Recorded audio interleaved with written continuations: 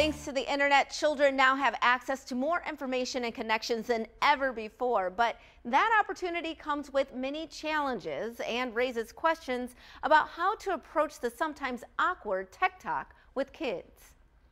Internet safety guru and TikTok star Kathy Pedraya says a new survey reveals some startling facts about kids and internet safety.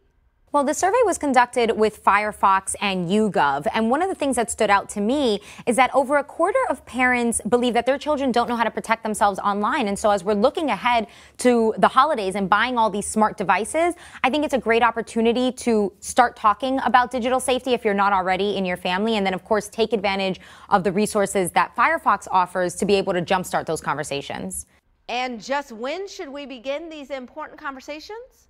Make sure it's an open conversation, a two-way dialogue, something that is just really positive. And if you're feeling awkward about it or you feel it's complex, that's great. Talk about it. And it will be awkward, but there are resources out there, expert resources that can help guide us along. And Firefox actually has a page dedicated to this. It's called the Tech Talk, where you can find a lot of these resources.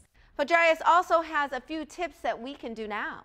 Look out for things like disabling location tracking services. If you have iPhone, ask app not to track.